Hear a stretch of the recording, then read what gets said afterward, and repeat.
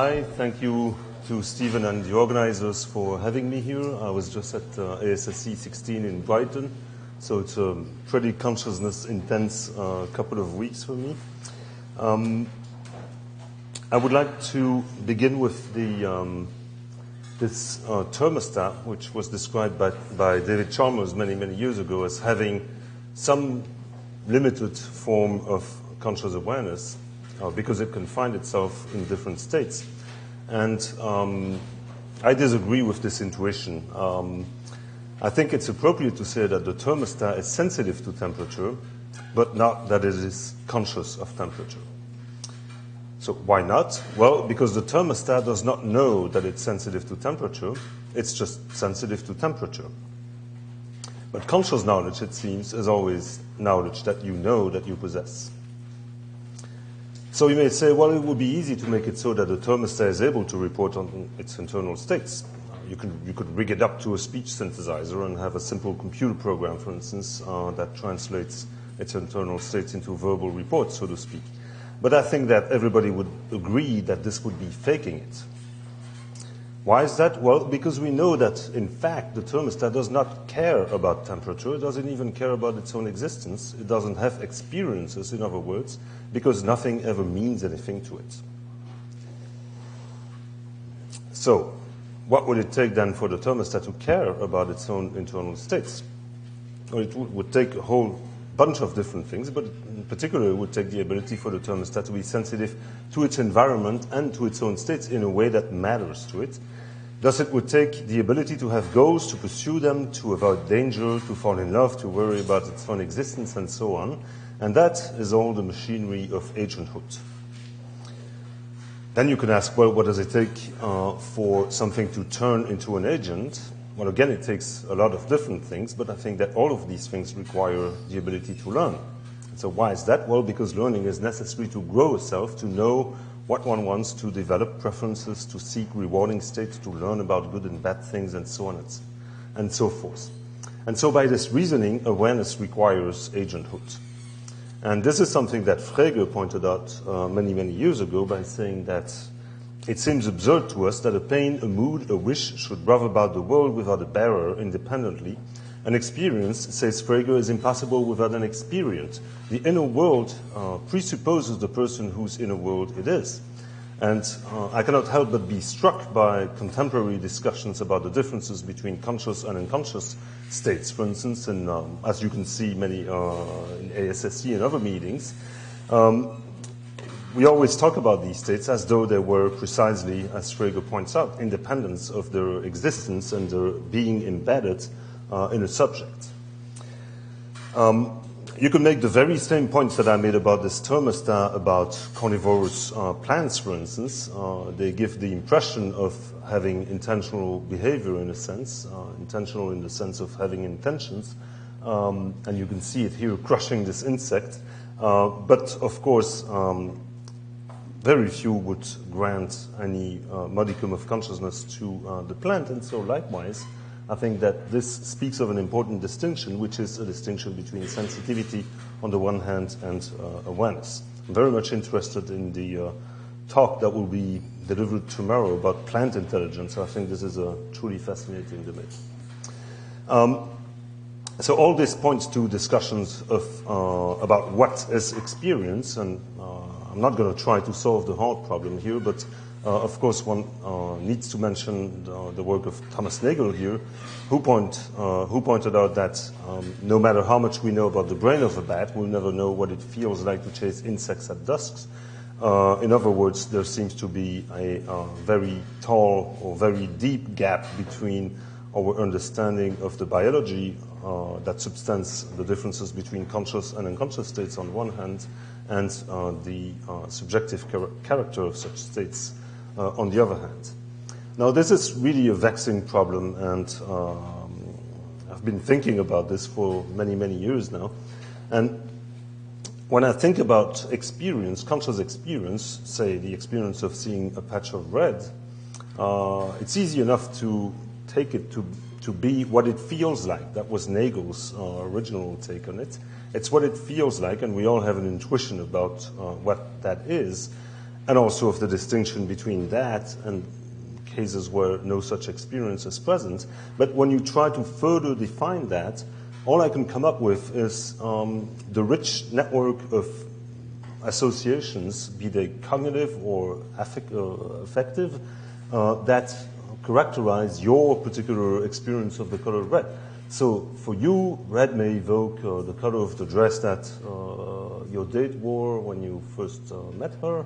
For somebody else, it may be the color of a fire truck that he played with as a child, the color of tomatoes, the color of blood, and vampires, and so on and so forth. And it seems to me that what it means to see red is entirely subsumed by the network of such associations that has accrued, this network has accrued, as a result of your personal trajectory through existence, that is, as a result of your learning about what characterizes red things. So, what it feels like can only mean the emotional value associated with a state of affairs and the vast, complex, richly structured, experience-dependent network of associations that the system has learned to associate with that state of affairs. Further, having experiences presupposes an experiencer that cares about its experiences. That was, in part, Frege's point. So there's nothing it is like to be a thermostat or a camera or a carnivorous plant, because such devices or organisms do not even know they have internal states, and so they cannot care about which states they find themselves in. And so from that point of view, consciousness always involves some form of metacognition.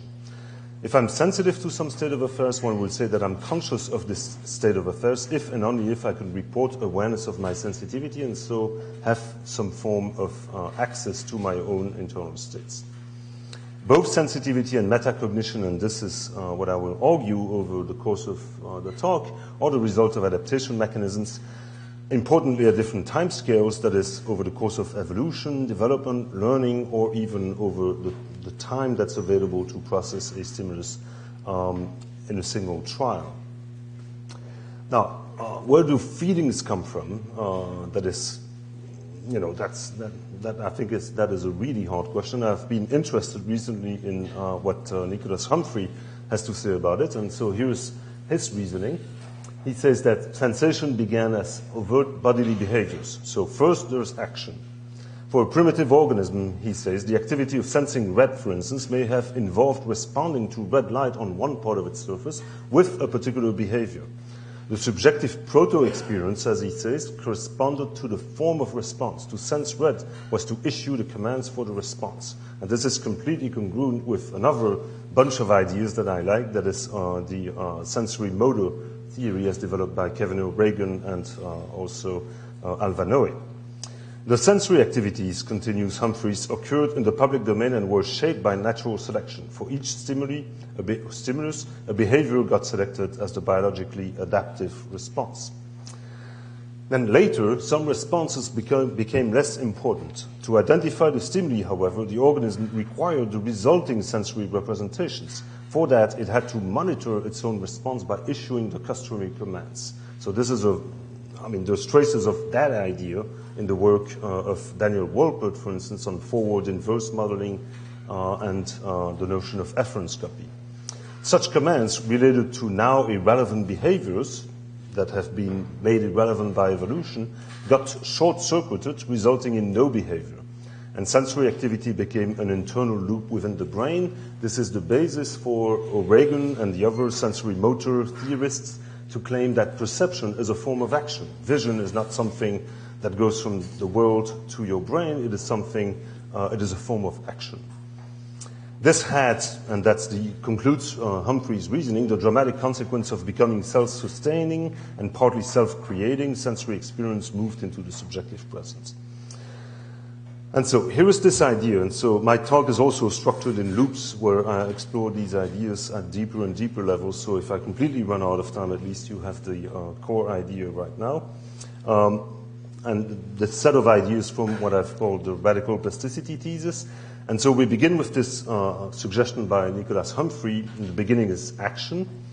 Then we continue with the idea that the brain continuously and unconsciously, this is critical, learns to redescribe its own activity to itself by assessing the consequences of action in the brain itself, which is what I call the inner loop, on behavior, the action loop, and on the behavior of other people, which you can think of as the mind loop. And those three loops depend on each other, forming a tangled hierarchy. That is, the inner loop, for instance, is informed by what happens in the outer loop. This process of redescribing your own activity to yourself is something that was described by Andy Clark and Annette Karminoff-Smith in the context of cognitive development, and we'll get over that in more detail later. So to put this claim even more provocatively then, consciousness is the brain's non-conceptual, this is crucial too, non-conceptual theory about itself, gained through experience interacting with itself, with the world, and with other people. And in that sense, consciousness depends on the operation of unconscious prediction-driven learning mechanisms, which is related to Friston's predictive coding ideas. It is thus a form of inactive, non-conceptual, higher-order thought theory, a la Rosenthal, whom you heard earlier, to the extent that it involves meta-representations, that is, representations that target other representations in your brain. There's lots of evidence of these loops. Just for conceptual relief, here are two good examples. This is Fritz Strack's demonstration of the influence that bodily states play on your experiences. He asked participants to hold a pen in their mouth using a sophisticated cover story. This is a social psychology. To hold a pen in the manner depicted on the left or in the manner depicted in the right. And then he asked participants to judge how funny cartoons were and showed that the manner in which the pen was held influenced people's judgments of those cartoons, so that people holding the pen in the manner depicted in the left judged the cartoons to be funnier than people holding the pen in the manner depicted in the right. Now, why is this? Well, because, of course, when you hold the pen this way, your muscles are in the configuration that they have when you smile, whereas when you hold the pen this way, they are in the configuration that they have when you express disgust. And so this is the facial feedback hypothesis, and it indicates that there's a loop that goes from behavior to your subjective states. Here is another illustration of such loops in action, this time involving a completely different factor, which is social presence. This is one of Chris Friss's favorite experiments. And I'm going to try to replicate it too, because I only half believe these experiments, and I've been recently involved in lots of failed and published and difficult, controversial replications of social psychology experiments. But anyway, it's a beautiful study if it works out. This was carried out in the lab of a social psychology, in the kitchen, of a social psychology lab. And so what was manipulated was the picture, the poster, taped on the fridge in that lab, and this could either be flowers during 1 week or a face, or eyes like this on the other week. And the beautiful dependent measure was the amount of money that people left in the basket next to the coffee machine when they took some coffee. Yeah, so you volunteer some coins in that basket so that the staff can buy further coffee for the week after. And as you can see, here is the amount of money. All the black dots correspond to eye weeks, and all the clear dots correspond to flower weeks. Amazingly enough, there's more money left in the basket when eyes are on the fridge. Now, why is that? Well, of course, it is so because the eyes remind people that their behavior may be observed by other people, even though they were alone in the kitchen when taking the coffee. And so the eyes act as a reminder of social presence, and of course we adapt our behavior to be more morally acceptable and socially acceptable when we know that we are observed by others. And there's no such thing in the case of flowers. Okay, so that's pretty much the whole story. Now let me develop this in different directions, and for this I need to take a very brief look at contemporary theories of consciousness. Here is Dan Dennett, whom you heard the other day, and I wish I could have been there. But one of his big ideas, he's got many big ideas, one of his big ideas is that consciousness is akin to fame in the brain. So we have competing mental representations, and what the representations or the story that we end up being conscious of is the one that has won the competition. So competing representations instantiating fame in the brain. Here is David Rosenthal, and as you know, his perspective on the differences, say, between conscious and unconscious cognition is completely different, because it involves the idea that representations become conscious in virtue of the existence of higher order thoughts, which I call meta-representations, that indicate that the agent, that unconsciously indicate that the agent possesses the corresponding first order representation. Many theories today converge towards some version of fame in the brain idea, and the best example of that is the Hans and Bernie Barr's neural workspace idea, according to which the brain is constituted by many modules that can carry out their work semi-automatically, but there is a crucial network of high-level modules that are interconnected by means of long-distance cortical connections in cortex, and a representation becomes a conscious representation when it enters into contact of that workspace, which functionally plays the role of making then that representation available for global consumption by any other module in the brain. And so it achieves fame in the brain in virtue of finding itself in the neural workspace. Rosenthal's idea is more difficult to convey graphically, but here it is. The brain is looking at itself in a sense. And so he says a mental state is conscious if we are conscious of being in that mental state, and we are conscious of being in a mental state when we have a thought that we are in that mental state. And so in some says Rosenthal, a mental state is a conscious mental state in virtue of having a higher order thought that you yourself are in that mental state, and crucially, that higher order thought doesn't need itself to be conscious. And so we avoid the one of the difficulties that many people have with this theory, which is a sort of infinite process of redescription. Now, I would like to suggest, I find things to like in both ideas, and this is a domain where everybody has his own version of, his theory. But one of the questions that I've always asked myself, coming from having looked at learning for many, many years, how do we get there? Are we born with the neural workspace? Does it develop, and if so, how? And insofar as high-order thoughts are concerned, well, again, same question. How do we get there? And what I would like to suggest is that we get there by learning mechanisms. Unconscious learning mechanisms, unconscious prediction-driven learning mechanisms a la Friston. So, what can we say about plasticity in the brain? Well, lots of different things, and I will go very quickly here. Everybody knows this study that compared taxi drivers and bus drivers and a large hippocampi in London. There's also very interesting studies of sensory substitution. Fascinating work by Mihan Gachot on rewiring ferrets in the fetus. Prism adaptation, of course, the continuous adaptation of sensory systems to changing hardware as we develop. As an infant develops, his body is completely changing, and so that requires continuous learning of how to control these from day to day different limbs and so on.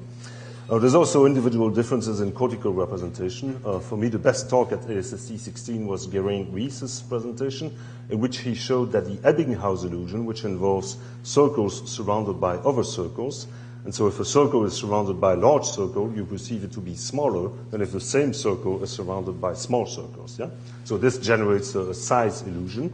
So you can quantify this by asking people to indicate when the two circles appear of identical size to them, and then you have a number that represents how strong this illusion is for a particular individual. And as it turns out, there are individual differences in how much of the illusion occurs for you. And strikingly, he was able to relate this to the size of V1 as assessed by means of retitotopic mapping. Yeah? So very intricate experiments. But so the larger your V1, the smaller the illusion. And the reason is that, well, if V1 is larger, there's maybe less competition between the context, the inducers basically, and the central circle. Yeah? But I find it fascinating that this translates into physical distance between neurons basically, yeah? Or just there being more neurons available to represent the same information. Here's the best example of radical plasticity. This is a case which was reported a couple of years ago in France. It's a 44-year-old man. Everything goes fine, but he comes to his neurologist because he experiences a weakness in the left leg. And so history reveals that this person had suffered from hydrocephalus as an infant. He was implanted with a drain. that controlled this hydrocephalus for 14 years, after which the drain failed. He had to be operated on again. He received a new drain. And then 30 years go by, and this person has a social life, he's got a family, and so on and so forth. He's tested for IQ on this occasion. His IQ is just below the normal range at 75, but his verbal IQ is normal, 84, so by all means, this person is relatively normal. And then for the first time, they carry out a CT scan on this person's brain. And this is what the CT scan reveals. There's no brain left. All that there's left is a thin layer of cortex and some subcortical structure. Over 80% of this person's brain has vanished as a result of this very, very progressive insult that extended over 30 years. I find it completely remarkable that this person can walk around the world and be as conscious as you and I find it particularly challenging for any sort of neuroanatomically based theory of consciousness to account for this. When I talk to my neurologist friends, they all say, well, everything is there, the hippocampus, V1, and parietal cortex, but it's been completely reshuffled and reorganized. I find it remarkable that the brain can even do that, and it is suggestive of, well, there's no other word, radical plasticity. So, in the rest of the talk, I'd like to go, if there's time, over 4 points. One is this notion of quality of representation, which I think is important to understand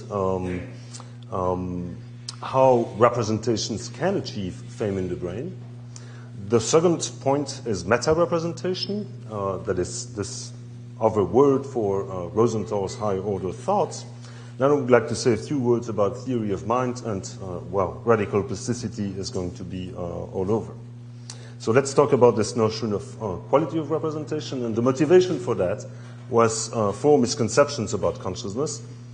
I'll just go over these very quickly. The first misconception, I think, is that consciousness is a single thing. It's neither a single anything, and it's certainly not a thing.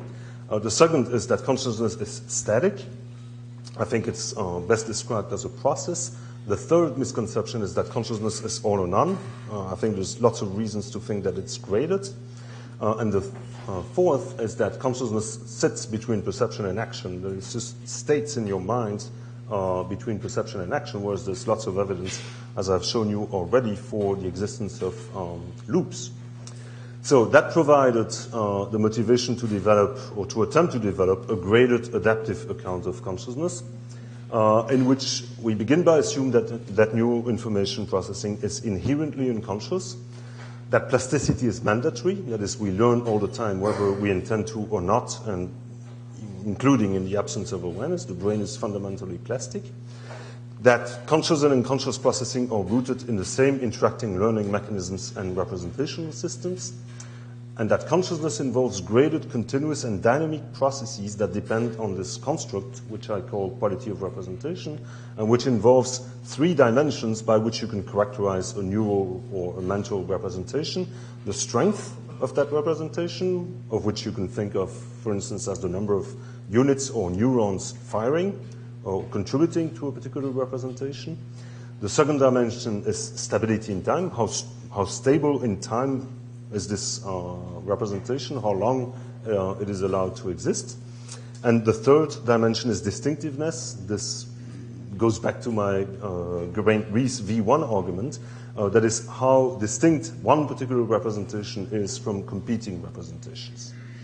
And so if you put all that together, you end up with this construct of quality of representation, which I've represented here on the x-axis, and on the y-axis here on these graphs, I represent the extent to which a representation of a particular quality is then available to form different aspects of processing or awareness.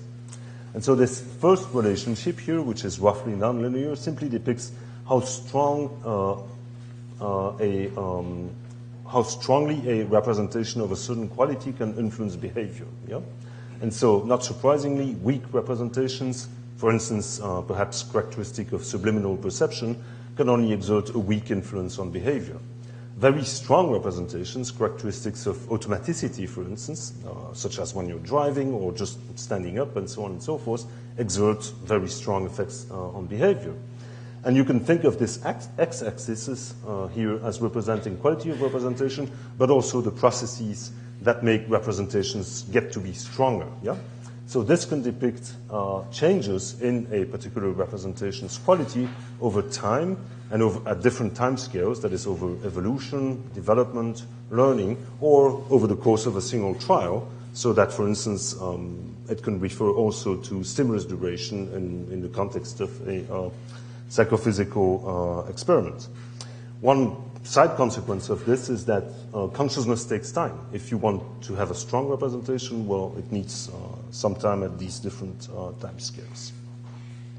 This second curve here in red is meant to correspond to cognitive control, and it's meant to capture the intuition that you don't need to exert control over weak representations, because these representations being weak, they only exert very weak effects on behavior, and so you can sort of ignore these. Yeah?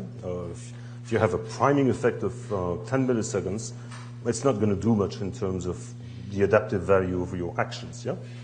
Likewise, if you assume that the way representations get to be of high quality is by means of learning mechanisms whose goal it is to increase the adaptiveness of behavior, if you assume that, then those representations that have become of high quality are representations that are adapted. Yeah? And so you don't need to exert control over those representations, because being adapted, you can sort of leave these representations to do the work that they do without conscious monitoring being necessary to exert, to control what it is that they do. And so that I take to be correct, that I take to be the reason why automatic behavior has this ballistic character. You know, you leave it to your own devices. So that leaves this middle region, dubbed here explicit cognition, as the region where the agent needs to exert conscious monitoring over the influence of representations, precisely because those are representations that are sort of strong enough to begin exerting strong effects on behavior, yet not so strong that they can be trusted to be fully adapted. Yeah? Sometimes the adaptation fails as well. I was in London just yesterday, and in central London, my life is always in danger, because despite all the reminders printed on the sidewalks, I cannot prevent myself from looking the wrong side of the road. It's just impossible. No matter how much and I've got other things to do than to think about where to look in the street, but still, you know, even when I'm sort of acutely aware of this, I always systematically look the wrong, maybe I'm a bit frontal, but I think this is an experience that many people share. So that's a good example of a completely cultural adaptation. It's a learned behavior, which was completely appropriate in Belgium and on the continent, but completely maladapted in cultures where one drives on the other side of the road. And because it is so strong, it has gotten so automatic that I cannot exert control over it anymore, which is what one finds in the Stroop situation and so on and so forth. Now, if you just add these two curves together, and I don't mean to be mathematically accurate here, just to convey intuitions, you get this yellow curve, which I take to correspond to the extent to which a representation is available to form the contents of conscious awareness. And this predicts a peak here, just in the region where you would expect it. It also says that weak representations are not available to form the contents of conscious experience, but that these very strong representations characteristic of automatic behavior are, to a lesser degree, available to form the contents of experience. And I think this is correct. Zelgoff is saying that automatic behavior is mostly characterized not by the fact that it's unconscious, which many people think, but by the fact that it's ballistic. But in fact, when you drive, for instance, you can completely focus your attention on the movements that you perform, and whatever you do can fill your consciousness in a manner that it's simply impossible to achieve with subliminal stimuli. Subliminal stimuli, you look as hard as you can, it doesn't change anything. With automatic behavior, consciousness has become optional in a sense. It isn't necessary anymore, but if you want it to be there, well, you can. So, as you can see, all these relationships are graded, and they're meant to capture the idea that the transition between unconscious processing and conscious processing is something that is graded and dynamic and dependent on learning mechanisms. These are ideas that are difficult to explore empirically. What we've done is look at because learning experiments take a long time. There's some interesting stuff being done on subliminal perception experiments. I'm always struck by the fact, for instance, that people who carry out experiments with subliminal perception are often aware, as experimenters, of the primes. Yeah? Why? Well, because they've sat programming these things for many, many hours, so they have lots of expertise with that. So we're doing these sorts of experiments, but we've mostly looked at this notion of gradedness. In collaboration with Morten Overgaard, who developed this perceptual awareness scale, which is a scale that you can collect to obtain structured reports about what it is that people saw in the context of a visual perception experiment. And that scale, which initially had 7 levels set up by participants themselves, now has 4: no experience, a brief glimpse, an almost clear experience, and a completely clear experience. Overgaard showed that these intermediate stages had their own neural correlates. I won't get into that. One of the things we did with that was to look at what happens when we ask people to make a simple discrimination between these 4 shapes here in a psychophysical design. So each shape appears for a duration, and then it's masked. And this duration can vary between very short durations, 17 milliseconds, all the way to durations where the stimulus is visible. And so on each trial, they have to indicate which shape was presented. Is it a circle, a square, a diamond, and so on and so forth. And then they also have to use this pass scale, or one of 3 different scales, basically, to indicate what the experience of the stimulus was. Yeah? So did you see the stimulus? 1, 2, 3, 4. In one case, the scale we used was confidence ratings. Are you certain that you made the right decision? 1, 2, 3, 4. In another scale, this was the perceptual awareness scale that I just described. What was your experience of the stimulus? No experience, a brief glimpse, and so on and so forth. And the third scale was post-decision wagering, in which case we asked people to bet on their own performance. Yeah? And they can bet a small amount of money or a large amount of money. We compared what happens with each of these 3 scales. Here are the points of each of the 3 scales, and here is stimulus duration. And the only point I want to make here is if you look at post-decision wagering, for instance, you see that the transition between the durations where people bet very low amounts of money and the durations where people begin betting high, solid amounts of money, is rather abrupt. Yeah? And it's completely different from what you get with this perceptual awareness scale.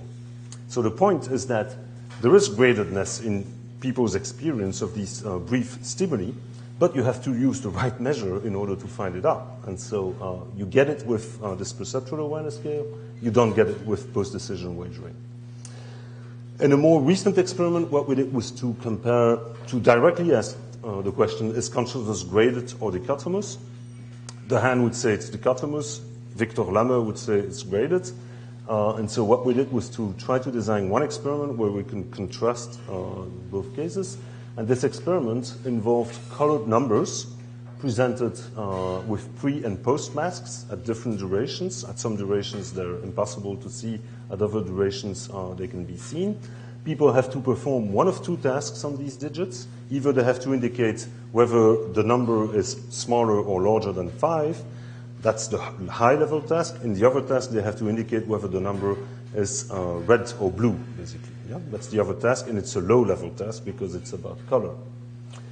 And then they have to indicate on each trial what their experience of the stimulus was using this perceptual or perception scale.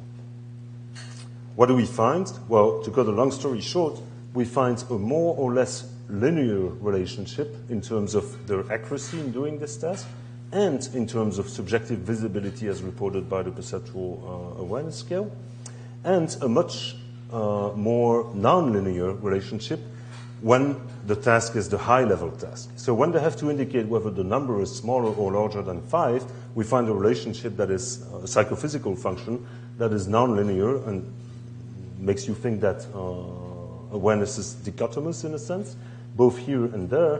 When the task is a low-level task, we get this more graded relationship. So again, whether consciousness is all or none or graded may depend on the task and the stimuli that people perform. Yeah, I know. I'm going to need at least 40 more minutes, but I will cut it short. So the second thing is meta-representation. So this was quality of representation. The second thing is meta-representation. Quality is not enough because you can have very strong, high-quality representations that fail to be represented in conscious experience.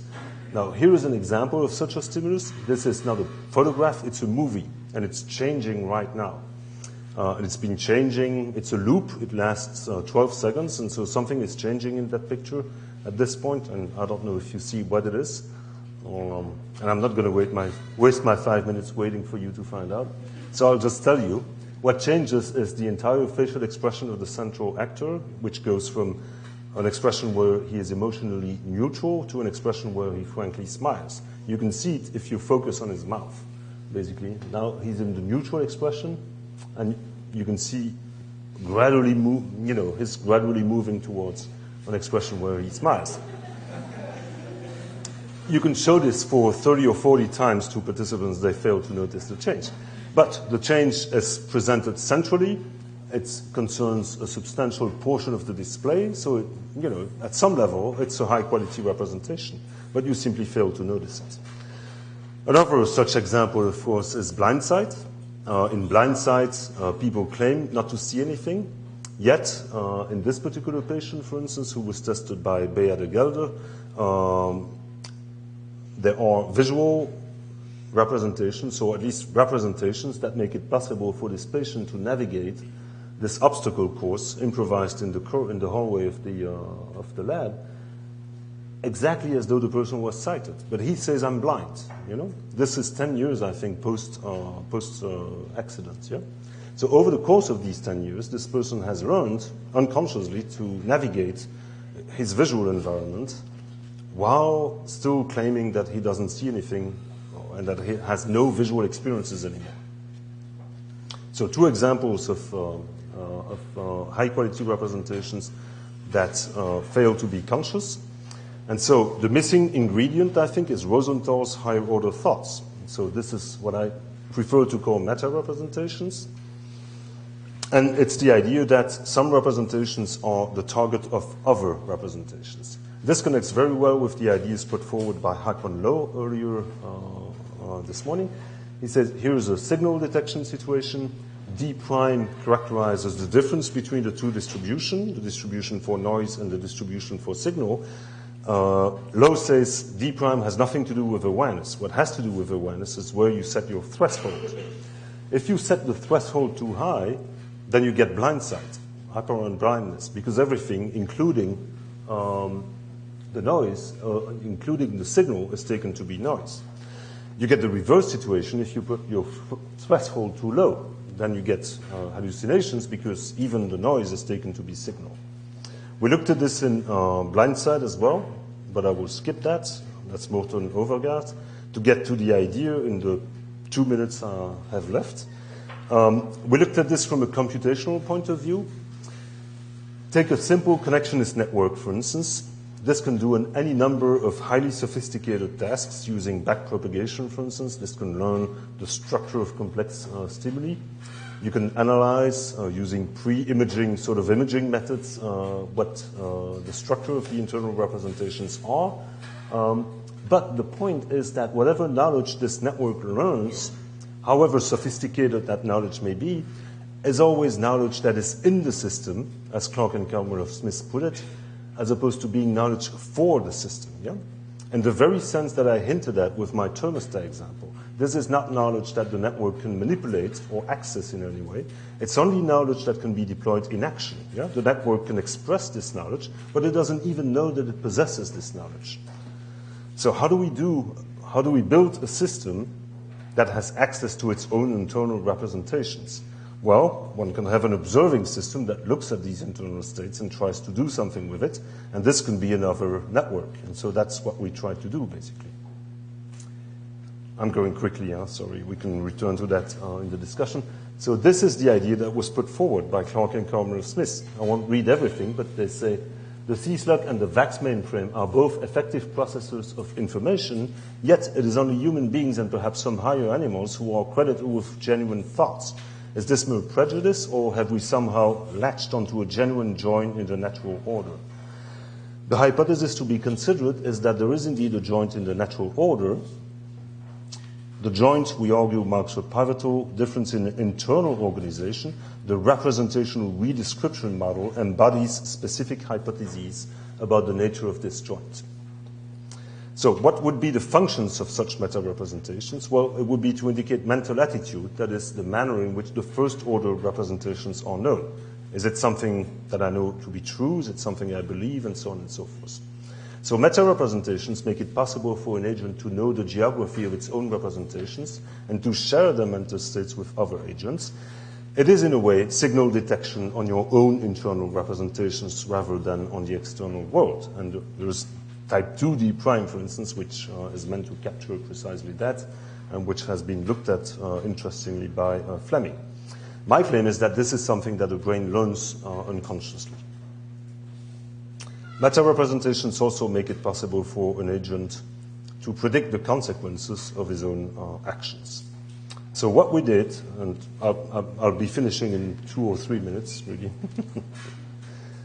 very quickly. We take this network, we turn it on its side, and it becomes input to another second-order network, the task of which is to look at the internal representations of the first-order network.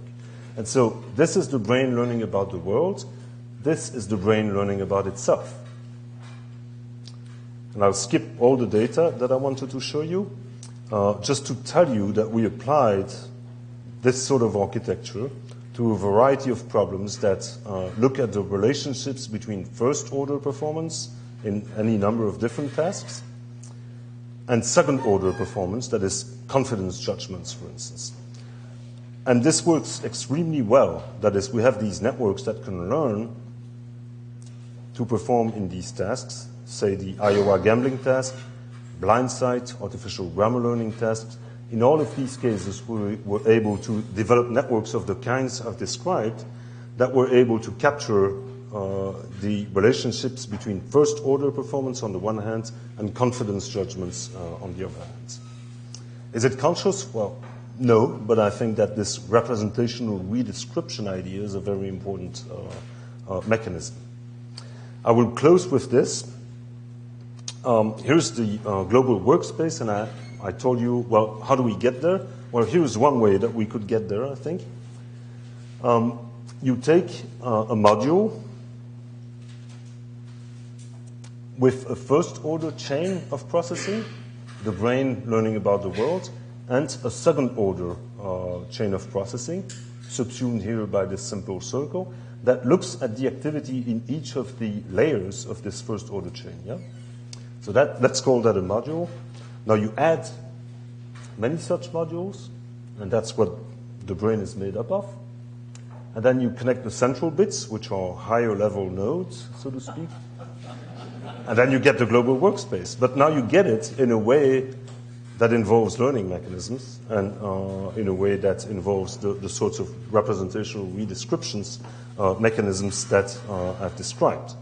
Now, I've got a beautiful story about theory of mind, but since I should conclude, I will conclude. So this radical plasticity idea is the idea that the brain continuously and unconsciously learns about the world by anticipating the consequences of action, itself by learning about the consequences of activity in one brain region on activity in other brain regions. I think this is also something that the brain has to learn, how SMA activity, for instance, is connected with M1 activity. And it also learns unconsciously and continuously about other people by building models of their mental states based on assessing the consequences of action on their behavior. Others thus act as external selves during development, providing meta-representations where they lack.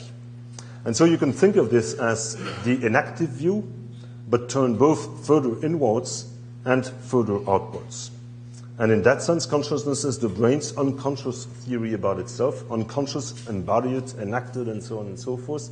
Je est un autre, as the poet said. We are, in that sense, virtual others, because we become selves by learning how to use, learning to infer mental representations and using those other people's mental representations to construct our own identity. Thank you.